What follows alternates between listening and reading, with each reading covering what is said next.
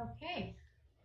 Welcome all to the 2020 Fall for the Book Festival. My name is Jennifer DeSanto, and I have the honor of being the chairman of the board of directors for the festival and the executive director of the Osher Lifelong Learning Institute here at George Mason University. But most importantly, like all of you, I am a reader. And today I have the privilege to moderate this panel of extremely talented authors on the topic of painted worlds where history and fiction blend. All Fall for the Book Festival events are free and held virtually for you to enjoy from September through November. You can find the full schedule of Fall for the Book's offerings at fallforthebook.org, and be sure to follow us on Crowdcast. You can do that by clicking the Fall for the Book icon above this window and then clicking follow. This presentation is sponsored by the Fairfax Library Friends. Thank you so much for your contribution and support of the book. Now it is my pleasure to introduce our esteemed novelist. Marco Rafala is a first-generation Sicilian-American novelist, musician, and writer for award-winning tabletop role-playing games. He earned his MFA in fiction from the New School and is a co-curator of the Guerrilla Lit reading series in New York City. He was born in Middletown, Connecticut. He now lives in Brooklyn, New York. His fiction and nonfiction have appeared in the Bellevue Literary Review and Lit Hub. How Fires End is his debut novel, and he is a finalist for the 2020 Connecticut Book Awards. Julie Oringer is the New York Times bestselling author of the novels The Invisible Bridge and The Flight Portfolio, and How to Breathe Underwater, a collection of stories. She has received fellowships from the Guggenheim Foundation, the National Endowment for the Arts, the Cullman Center at the New York Public Library, the MacDowell Colony, and the Radcliffe Institute for Advanced Study at Harvard. She lives in Brooklyn, New York with her husband and children. Tracy Anderson Wood is a playwright, screenwriter, and novelist from a multi-generational military family. She has authored magazine columns and other nonfiction for publications serving the military and military families, and written and directed plays of various lengths. She served as an active duty spouse for many years, working for military health and support services, both professionally as a registered nurse and as a volunteer. The Engineer's Wife is her debut novel. She resides in St. Petersburg, Florida. Welcome to all of you. I enjoyed reading each of your works. Thank you so much for being here. Thank you. Thank you. Yeah, I'm sure our audience has many questions for each of you, and let me assure those watching that we will have Q&A time throughout the presentation via the chat feature to allow participants to offer up their curiosities and queries. And if time allows at the end, we'll do more questions following our formal discussion. The books we will discuss today are historical fiction novels set in several different time periods and geographies. Marco Rafala's How Fires End journeys the reader on a family saga from the Sicilian hillside to a Sicilian neighborhood in Connecticut. Julie Oringer's The Flight Portfolio is a tale of courage and helping artists flee the Nazis' Great Peril. And Tracy Anderson Wood's novel, The Engineer's Wife, asks the question, who really built the Brooklyn Bridge? Each novel has fictional characters and real-life characters, using fact and fiction to shape, enrich, and illuminate the narrative. So let's begin our conversation by getting to know your specific character inspiration for each of your novels in turn, and we're going to talk about Varian Fry. We're going to talk about the Sicilian family as a whole in Marco's book, or perhaps you'd like to speak specifically to a certain character development, and Emily Warren Roebling. So we can start with you, Julie. Okay, well, thank you. I'm so pleased to be here and be part of Fall for the Book.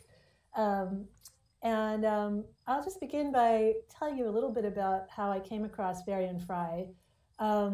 As I was researching my previous novel, which took place in France and Hungary during the Second World War, I learned just by chance that there had been an American journalist and editor who went to Marseille in 1940 with a mission of saving writers and artists blacklisted by the Gestapo. And I came across his memoir as I was researching the Franco-German armistice. It happens to have the same name as one of the articles of the armistice, Article 19, which is called the Surrender on Demand Clause. And that clause essentially stipulated that the Germans could deport any current or former German national living in France at the time for legal process and internment in Germany.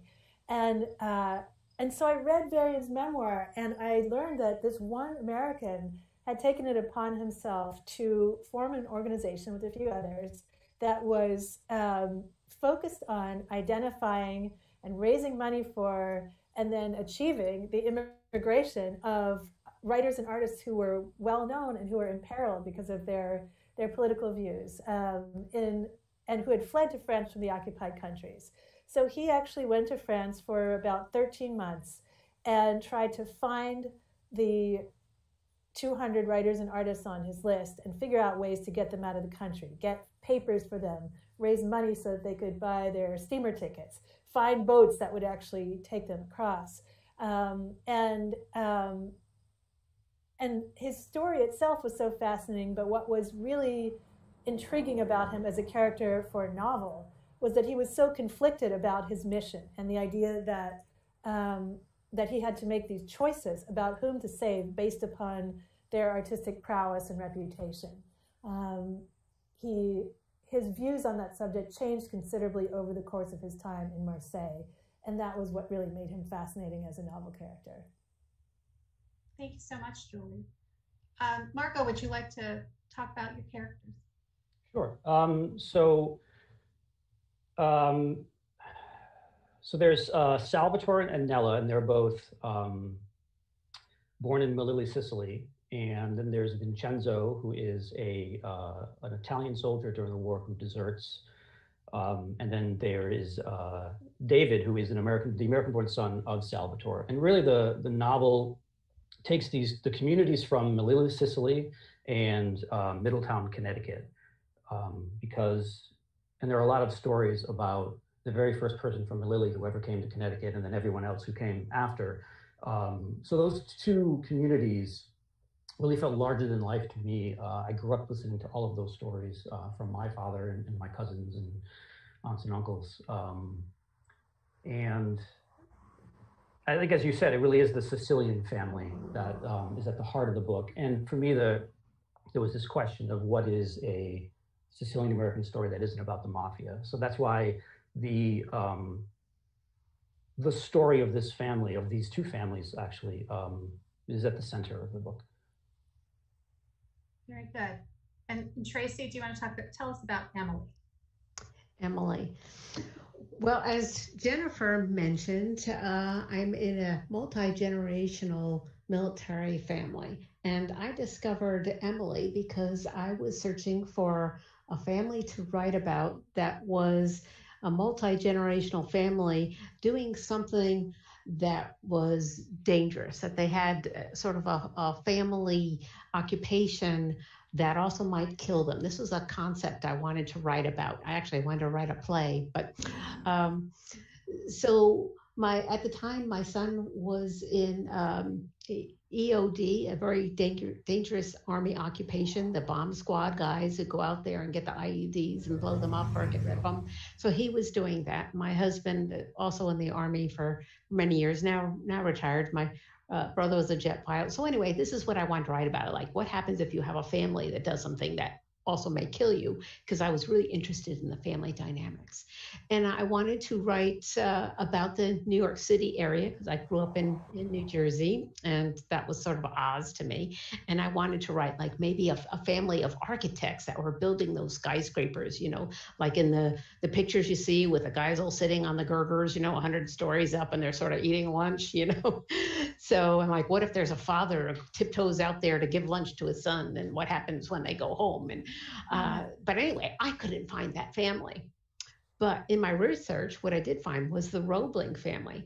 And here you had John Roebling, was a very prominent engineer in Germany, who, for many reasons, it was Prussia at the time, couldn't do what he wanted to do. So he emigrated to the U.S. to do his dream, which was to build bridges and other engineering process. So this is the story I found. I found there was John who came over, and then, he dies, and Washington, his son, tries to take over their dream project, which is the Brooklyn Bridge. And then he can't get it done either. And it falls to the wife, Emily Roebling, who is not a trained engineer, has really not much interest in it. She really, this is all factual, wanted to be, work for the women's right to vote and was very active in those kind of things, but just sort of gets sucked into this huge, huge project. And so I discovered this family, which was, it was a dangerous occupation. And here it is, this unknown woman, Emily, who basically saved the day, and we don't know about her. Mm-hmm. So that's when, that was the aha moments. Like, I have to write about Emily Roebling. Nobody knows the story. And the Brooklyn Bridge is such an icon. It's funny now. I can never turn on the news or pick up a book, hardly it seems, without seeing a picture and a mention of something of the Brooklyn Bridge. If there's a story about the world, then they're going to talk, okay, and here's the US. What city do they show? New York. What do they show in New York? The Brooklyn Bridge. So I had to do it, and I'm so glad I did, because I love all my characters. Well, we're so glad you did too. It was a pleasure to read all of your books, actually, and I learned a lot from all of the experiences that you shared. And I think we've properly teased the audience enough now, so that we should probably listen to you give a bit of a reading. If each of you want to give us a flavor for your book, let's start, Julie.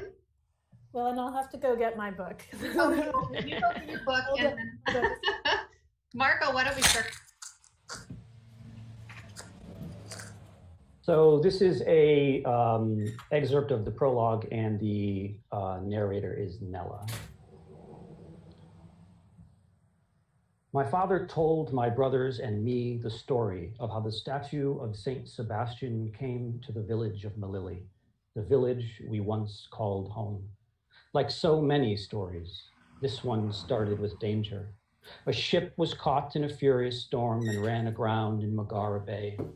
The hull cracked open on the rocks, and the waves pushed our saint ashore. All the sailors survived. They thanked their cargo for their lives, but none of these men could lift the statue to carry it off. Word spread first among the shepherds, then to the local villages and cities, until news reached the bishop of Siracusa.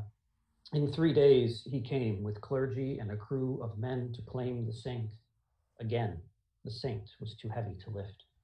From all over the province, people gathered on the beach, waiting their turn to try to break the spell and lift the statue.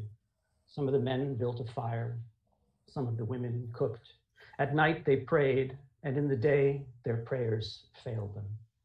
When the procession from Melilli arrived, our priest claimed the statue, saying, since the making of the world, Saint Sebastian has been painted here, on the grotto wall in our village, here before even Sebastian himself was born. This is Melilli, the martyr Sebastian, tied to a tree and porcupined with Roman arrows. Then our men raised the statue on a wooden pallet and placed the poles upon their shoulders, and a great cheer went up among them as all the clergy prayed and made the sign of the cross. He is one of our own, they shouted, first God, and then Saint Sebastian. Another cheer seized the men, and they carried the saint home, our ancestors, a Vassallo and a Borello among the bearers. Our families held hands and sang together, bringing their patron saint home to Melilli. In the piazza, on the ridge overlooking the bay, their knees buckled. The men cried out. A force had suddenly burdened them with a weight they could no longer carry. The priest kissed the wooden crucifix around his neck and said, no man can shoulder the might of God. So they left the statue there and built a church around it. This was May 1414. Thank you. Thank you. So much. Thank you. Always good to take a breath between readings. Tracy, would you like to share? Sure. Well, first I'd like to say, Marco, oh my gosh, you have a beautiful reading voice. Will you do mine? Like, Thank you. Thank you very much. just beautiful voice. So that's the cover. I'd like to read the first part of chapter 12, which is very early before the bridge is actually built, during the time they're doing the surveying for where the bridge is going to be built. And Emily at this point is really not involved at all, but it's sort of when she starts to be. It was late. Wash had requested my presence at the waterfront at 9 a.m. sharp, but Johnny captivated me, squealing in delight as we sprawled on the floor in his room, bouncing a rubber ball between us. Now scampering about on two sturdy legs and beginning to talk, he was at the age when a mother falls in love with her baby all over again. His squeals made me laugh and squeal with him. Mother snapped her fingers for our attention. Emily, you have 15 minutes to get down there. She made a grand wave towards the door. Now shoo. I picked up Johnny, gave him a squeeze, and kissed the top of his head, taking in his soapy baby scent. Thank you, Mother. You really ought to procure a nanny. She pulled my squirming, protesting baby away. We're managing well without one. I spoke through clenched teeth. Inwardly, I agreed with her, but felt obliged to support the opinion of Wash, who felt raising our son ourselves was a more modern approach. I kissed the soft pink hands Johnny held out to me. Donning my hat and gloves, I hurried out the front door. The coachman paced the cobblestones in front of our carriage. A gust of wind stole the little green cap off my head, and he bent to retrieve it. Apparently, Eleanor's hairpins couldn't substitute for a decent hairpin. The end of June in New York can be clammy and chilly, or full of glorious sunshine, a harbinger of warm days to come. That particular day was one of the former unpleasant sort. The air was scented with the coal fires of winter, and I berated myself for not bringing a wrap. The clickety-clack of the wheels seemed to tick off each maddening second during the brief ride to the waterfront.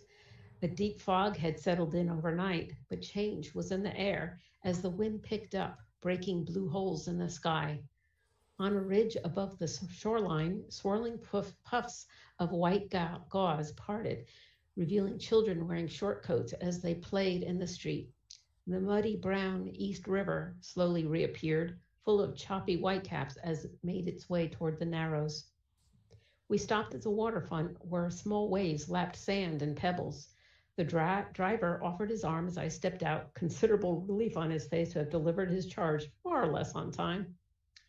I made out my father-in-law's unmistakable frame and purposeful stride along the pier that ran beside the ferry slip, and took in a deep breath to brace myself. Years of meetings, speeches, and hard work had raised enough funds to get the project moving. I had expected a small crowd and reporters from newspapers, but only Wash and a worker setting up a tripod were present on the narrow ribbon of shoreline. Ah, there you are, my lovely. Wash beamed at me as I stood above him on the pier. In some ways, he was so very much like his father, calm, calculated, methodical. But Papa lacked his son's warmth, the openness and playfulness that drew me in. When work went well, Wash was happy and engaging. Indeed, now he was engaged up to his shins in river muck, shoveling dirt into small mounds. This is Mr. Young, father's surveyor. Foreman as of yesterday. Mr. Young corrected with a tip of his cap. He was of medium height and build, dishwater brown hair and cheeks scarred from youthful blemishes. Many men, including GK, hid them with beards, but Mr. Young had no such vanity. He pieced together his tripod, compass, and scope and fiddled with its settings. Please pardon my tardiness. I glanced around. There was no one but the seagulls, whose cries seemed to berate my absence for the special event. Did I miss the ceremony? Johnny had just... Wash laughed. It's a big moment for us, but not enough fanfare to interest the public.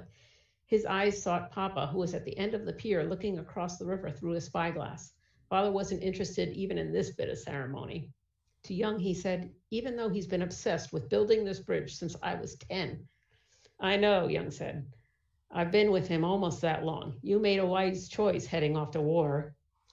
As it turns out, the escape was only temporary, said Wash. The fog was lifting, and I could make out a flash of red across the water on the Manhattan shore. Relief at not having disappointed them lifted me as well. Wash waved Young away from the tripod and peered through the scope. Father has made contact. He turned to us and lifted his shovel. In an official tone, he pronounced, "And now, with 2 witnesses, I proclaim the New York and Brooklyn Bridge project to be officially underway." He plunged his shovel deep into the muck, and I clapped at his proclamation. "I better go tell Mr. Roebling." I glanced at the pier, but only a wisp of fog marked where Papa had stood. Where?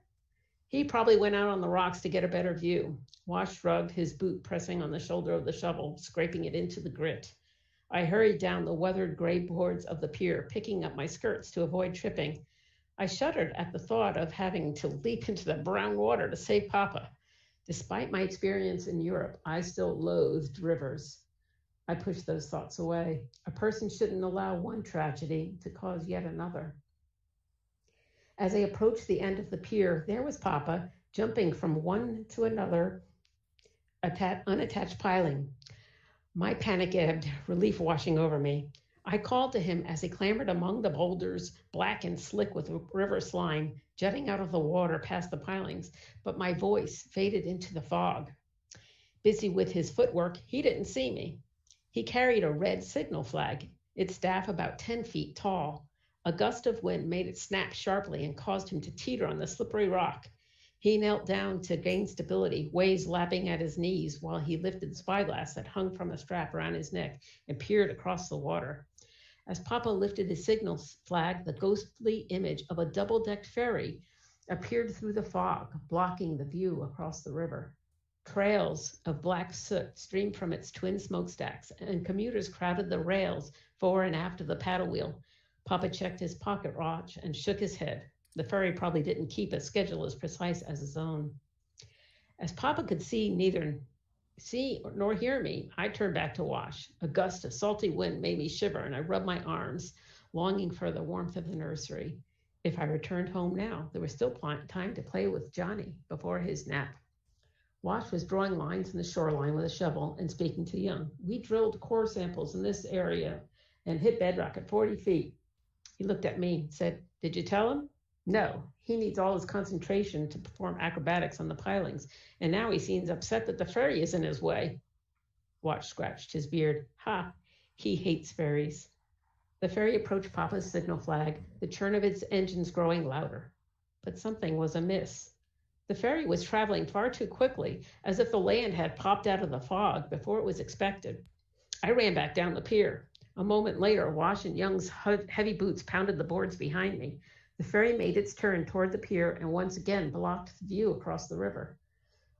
"Late again, blasted ferry boat," Papa yelled from his perch atop a black boulder. "You'll soon be replaced by real engineering, you bucket of bolts." He shook his fist at the boat. Passengers waved back.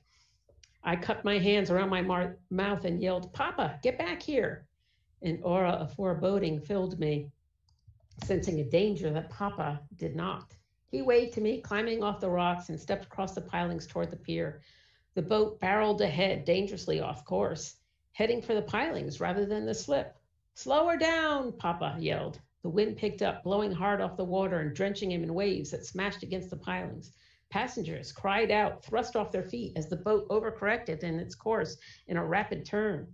The ferry came straight at Papa, blowing its horn. He tossed aside the signal flag and stepped quickly across the pilings. Climbing up the iron struts on the corner post of the pier, his right boot became jammed between a strut and the ferryboat slip, leaving his foot hanging over the empty slip. A loud blare of the horn filled the air, longer this time. I froze in place, watching in horror and not knowing how to help without risking my own life. Wash caught up with me. "Father, get away from there." To me, he hollered, "Get back," as he climbed down towards Papa. I tried to follow him, thinking the two of us could safely move Papa out of danger, but Young grabbed my shoulders. "Please, ma'am, stay here." He rushed to help Wash. "Papa, move." I stayed out of the way, frightened and useless as an ant under a falling tree. The ferry horn blew long and loud. Then there was nearly drowned out by the gnashing of engines' gears as they ground into reverse. The paddle wheel frothed the water as it strained to change direction. Passengers crowded the rails, yelling and gesturing frantically. Instead of an ant, I became a girl struggling against the raging river current. Papa struggled to pull his boot from the crevice, lost his balance, and nearly fell in the water. He tried to unlace his boot, but was unable to untie the knot. The ferry slammed into the freestanding pilings and snapped them with a loud crack. The boat shifted sideways from the impact and slammed into the end of the pier, its boards shaking beneath me. Wooden planks heaved and crumpled from the force, pulling Papa toward the water and further entangling his foot. I screamed for Papa. I screamed for Elizabeth. No, the river must not take another. Wow. Thank you so much, Tracy. Thank you. You're welcome. I remember reading that scene and was like, very well done. Thank you so much. Thank you. Julie? Yeah, well, maybe I'll just read a page or so from the beginning of the book, if that's going to be appropriate for our time. So this is from the first section of the book, which is called Despise What Is Not Courage. It's a line from an E. Cummings poem. And the first chapter is called Gordes, which is a French, it's a place name in the south of France. There was, as it turned out, no train to the village where the Chagalls lived, one of many complications he failed to anticipate. He had to pay a boy with a motorbike to run him up from the station at Cavaillon, 10 miles at a brain-shaking pace along a narrow, rutted road. On either side rose ochre hills striated with grapevines and lavender and olive trees. Overhead, a blinding white-veined sky. The smell was of the boy's leather jacket and of charred potatoes, exhalate of his clever homemade fuel. At the foot of the village, the boy parked in a shadow, accepted Varian's francs, and tore off into the distance before Varian could arrange a ride back. The streets of Gordes, carved into a sun-struck limestone hill above the Luberon Valley, offered little in the way of shade. He would have given anything to be back in Marseille with a glass of Aperol before him, watching sailors and girls, gangsters and spice vendors parading the Canebière. The Chagalls had only agreed to see him on the basis that he not bring up the prospect of their emigration. But what other subject was there? The Nazis had taken Paris months ago. They were burning books in the streets of Alsace. They could send any refugee over the border at will. At least the Chagalls had agreed. That was something. But as he reached the house, an ancient Catholic girls' school on the Rue de la Fontaine Basse, he found himself fighting the urge to flee. His credentials, if anyone examined them, amounted to a fanatic's knowledge of European history, a desire to get out from behind his desk in New York, and a deep frustration with his isolationist nation. And yet this was his job. He'd volunteered for it. What was more, he believed he could do it. He raised his hand and knocked. An eye appeared in the brass circlet of the peephole, and a girl in a striped apron opened the door. She listened, strangling her index finger with one dark curl as he stated his name and mission. Then she ushered him down a corridor and out into a courtyard where a stone path led to a triangle of shade. There, at a bare wooden table, Chagall and his wife sat at lunch, the painter in his smock, his hair swept back from his forehead in silver waves, Bella in a close-fitting black dress too hot for the day. "Ah, Monsieur Fry," Chagall said, rising to meet him. The painter's eyes were large and uncommonly sharp, his expression one of bemusement. "You've come after all. I thought you might. You won't forget our agreement, will you?" "All I want is your company for an hour." "You're lying, of course. But you lie charmingly." They sat together at the table, Bella on Varian's left, the painter on his right, he, Varian Fry, sitting down with the Chagalls. With Chagall, author of those color-saturated visions, those buoyant bridal couples and intelligent-eyed goats he'd seen in hushed rooms at the Museum of Modern Art. Bella filled a plate with brown, hard-crusted miche, soft cheese, sardines crackling with salt. She handed it across the table, assessing Varian in silence. "Had you been here a few days ago, we would have had tomatoes," Chagall said. "A farmer brings them up to the market on Thursdays. I'm sorry we don't have more to offer. The bread's a little hard on the tooth, I'm afraid, but c'est la guerre." "This is lavish," Varian said. "You're too kind." "Not at all. We like to share what we have." He gestured around him at the bare yellow stones, the rough benches, the shock of gold-green hillside visible through an archway in the wall. "As you see, we're living a quiet and retired life in our little dacha. No one will bother us here at Gordes." "You have a studio," Varian said. "You're still producing work." That's what makes you dangerous. Our daughter says the same, Bella said. She's been saying it for months. But you understand, Monsieur Fry, my husband's reputation will protect him. Vichy wouldn't dare touch us. With respect, Madame Chagall, I don't believe that for a moment. Vichy is subject to the Nazis' whims, and we all know what they're capable of. I've seen it myself. I was in Berlin in '35, sent by the magazine I worked for. My last night in town, there was a riot on the Kurfürstendamm. The things I saw, men pulled from their shops and beaten in the streets, an old man stabbed through the hand at a cafe table, boys dragging a woman by her hair. These things happened in Germany, Chagall said, his tone harder now. They won't happen here, not to us. Let me speak to my friend at the consulate, Varian said. Ask him to start a file for you at least. If you do decide to leave, it might take months. Chagall shook his head. My apologies, Monsieur Fry. I'm sorry you had to come all this way in vain, but perhaps you'd like to have a look at the studio before you go. If you finish, that is. Varian couldn't speak. He could scarcely believe that a person of Chagall's intelligence, a person of his experience, could fail to see what he himself saw clearly. Chagall rose and crossed the courtyard to a set of 10-foot-high blue doors, and Varian got to his feet. He nodded his thanks to Bella and followed Chagall across the broken paving stones. Beyond the blue doors was a long, high-ceilinged room with a wall of windows, the former refectory of the girls' school. Canvases lay about everywhere, and for long minutes Varian walked among them in silence. As well as he knew the painter's work, he had never seen it like this, in its pupal state, damp and mutable, smelling of turpentine, raw wood, wet clay. From the canvases rose ghost-like images, a grave-eyed Madonna hovering above a shadowed town serenaded by cows and angels, crucified Christ wrapped in a prayer shawl, his head encircled by grieving sages, a woman kneeling beside a river, pressing a baby to her chest, clusters of red and white flowers rising like flames.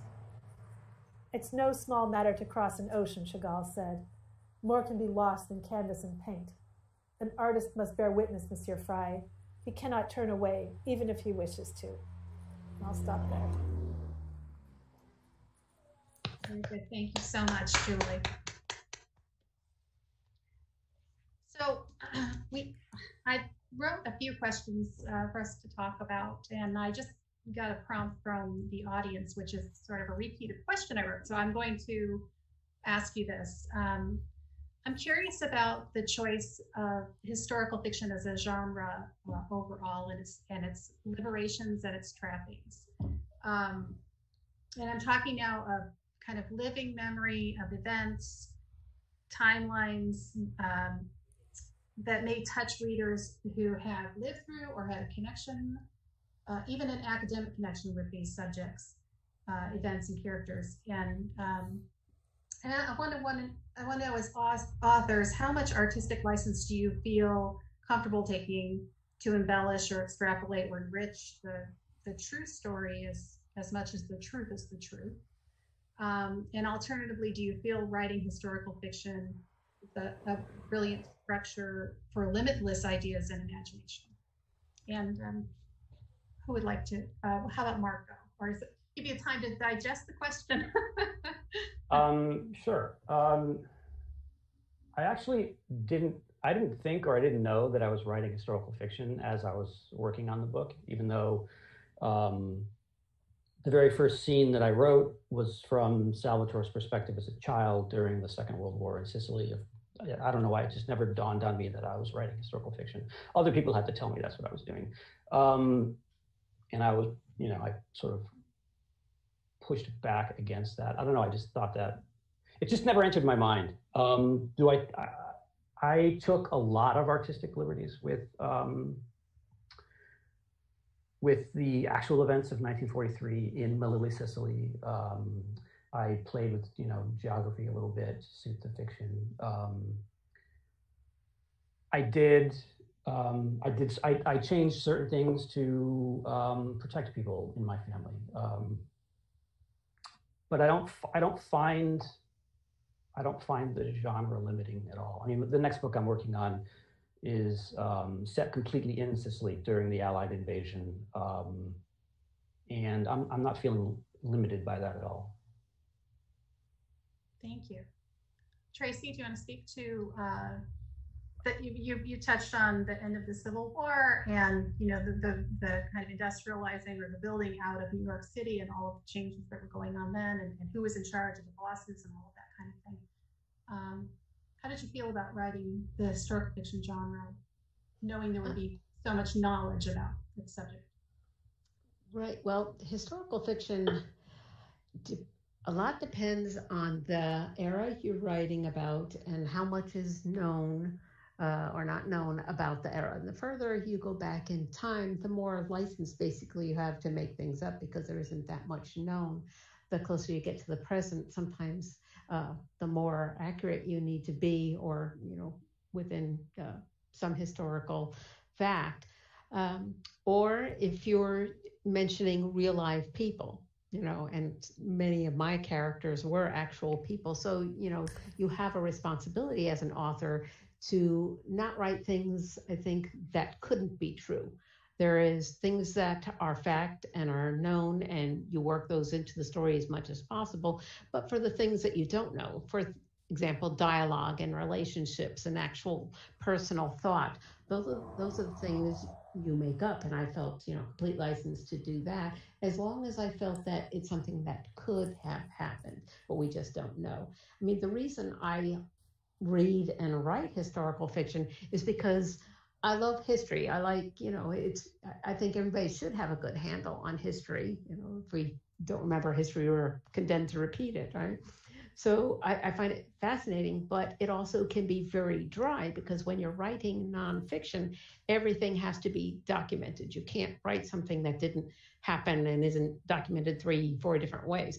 And so you can't put in things like emotions and relationships and dialogue. And those are all the things that make reading fun, right? It makes it entertaining. So I love historical fiction in that I can learn about things and yet be entertained and imagine really what it was like to be in that time. So that's why I write it. And that's sort of the way I wrote it, that I'll write the facts, the important facts. I didn't change where the bridge was or when major things happen or how it came together.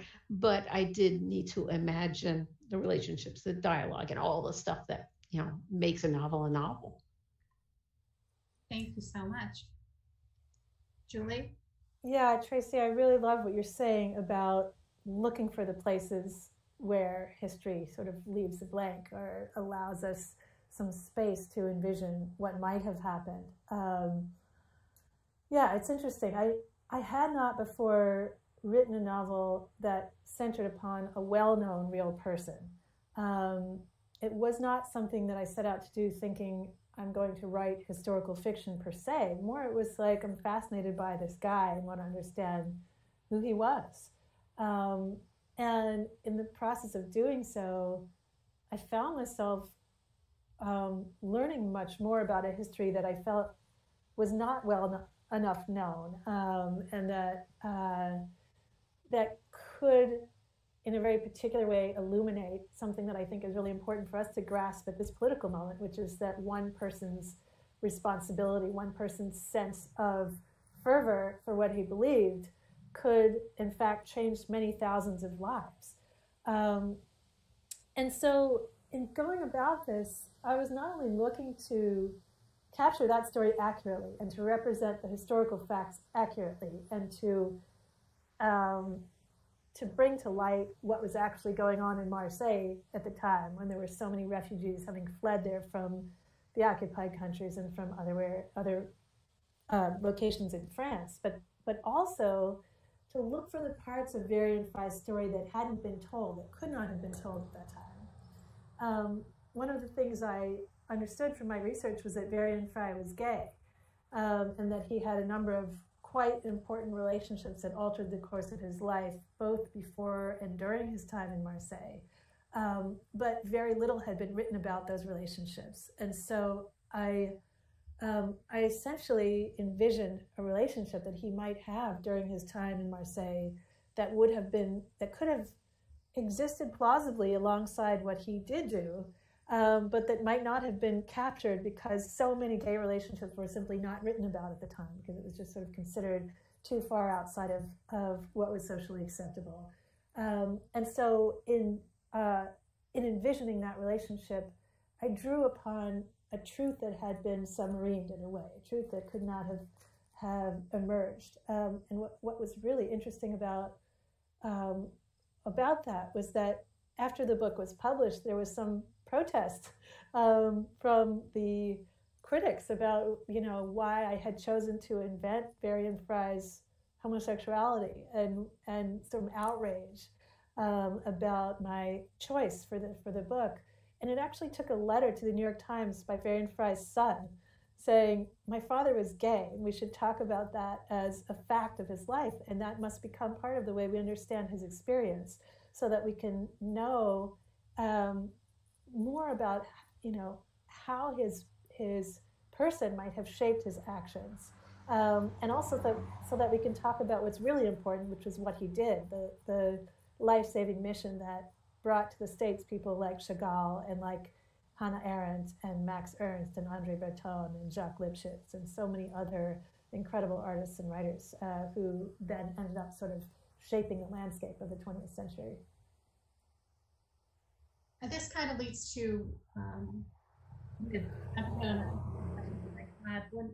when you're talking about the things the unspoken things at the time, the pressures, the societal behaviors and expectations that the characters of the people were going through, religion, sexuality, equality issues, personal conflicts that were both internal and external. These pressures forced characters to take either bold leaps or and somehow reconcile their feelings to address these pressures, but sometimes that came out with dire consequences to themselves, or they were worried that there would be dire consequences to themselves or others. Do you want to give us some specifics? Do you want to let us know some specifics on, I know you spoke, Julie, of Varian Fry being gay and how that might affect him, but what were some specific pressures that affected your primary characters? Marco? You cut out. What was the question? Okay, so how do these pressures affect your primary characters? How would societal pressures, family pressures, religious pressures in your case, how are those driving the behaviors of your character? Sure. Well, there's I think the largest pressure is this, the idea of machismo, and how David, Salvatore's American-born son,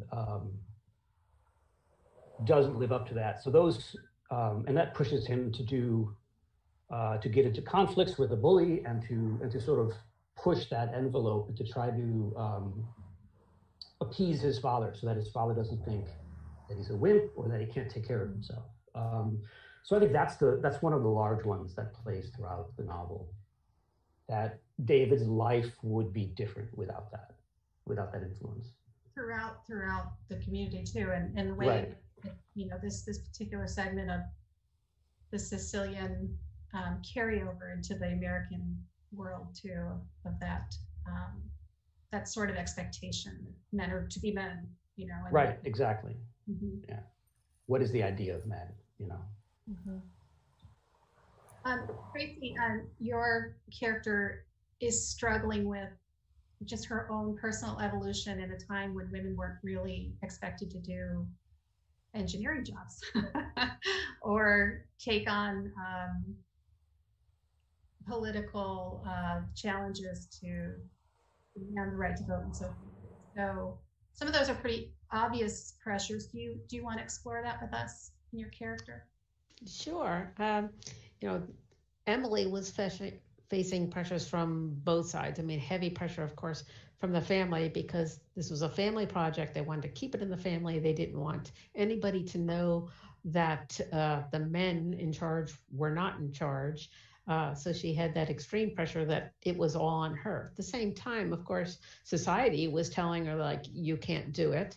And in fact, blaming her when bad things happened, as they did, blaming her on the fact that she was a woman. An example would be when a character was killed on the site by, and that's historical, by the way, by a crane moving a rock and slamming into Guy who went flying, and they blamed it on her because she's a woman and he got distracted by looking at her. So that part's fictional, but you can easily imagine it happen. And she was constantly threatened to be thrown into jail, and had to, although I didn't find actual historical reference to her paying out, because that, paying bribes, basically, that wouldn't have been recorded, because the whole point of it is that it goes away. But just reading between the lines, that's the sort of thing that happened. I mean, she had to bribe her way through the job just to do her job. And, and the main thing she needed for her job would have been an engineering degree, which she wasn't allowed to get. So, just many conflicts on many different levels due to her sex, of course. With thank you, Tracy. With the World War II experience, with the oppression that was being felt by the Vichy and in France, and the refugees that were struggling with being completely suffocated, essentially. One of the scenes in your book, Julie, that might speak to this is the surrealist dinner party, where they have a game of taboo, where they just kind of are giving themselves a license to be able to say what they want to say, within reason. It's like an opportunity to kind of relieve the pressure that they're under. There's some interesting things that kind of come out of that dinner party. So like everyone in your book is under pressure societally, and what's happening in the world at the moment. It's wartime. Do you want to speak to that? Yeah. Well, there are two parts of that I think are really interesting. The first is that when I showed this book to a dear friend of mine, an incredible novelist who I'm lucky enough to have lived in my neighborhood and who I exchange work with regularly, one of the things she said was, it's amazing that in the midst of the horrific oppression that was going on at the time and the peril that everybody in Varian's organization was in, he and his clients, these surrealist artists and writers, staged so many revels. They found ways to have a great time. There was music, there were art exhibitions, there were surrealist games.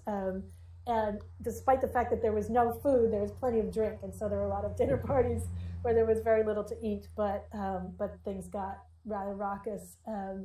And reading about some of those experiences in Varian's memoir, I just thought, well, I'd love to kind of bring to light in some of those scenes, some of the tensions between the peril that these artists and writers feel all the time and their need to remain human beings and to continue to live vibrantly in the world. And so I think one of the ways that the surrealists did that was to create these games that brought out this chthonic, earthy energy that was about, sexuality and fury and mystery and subjects that were taboo. But what the other thing that comes out over the course of that dinner party is that the man who Varian Fry falls in love with in Marseille, re-falls in love with, the person who he had been involved with in college, reveals during that dinner party that he's black. He's been passing for white for many years, something that Varian has known, but that nobody else at the dinner table has known.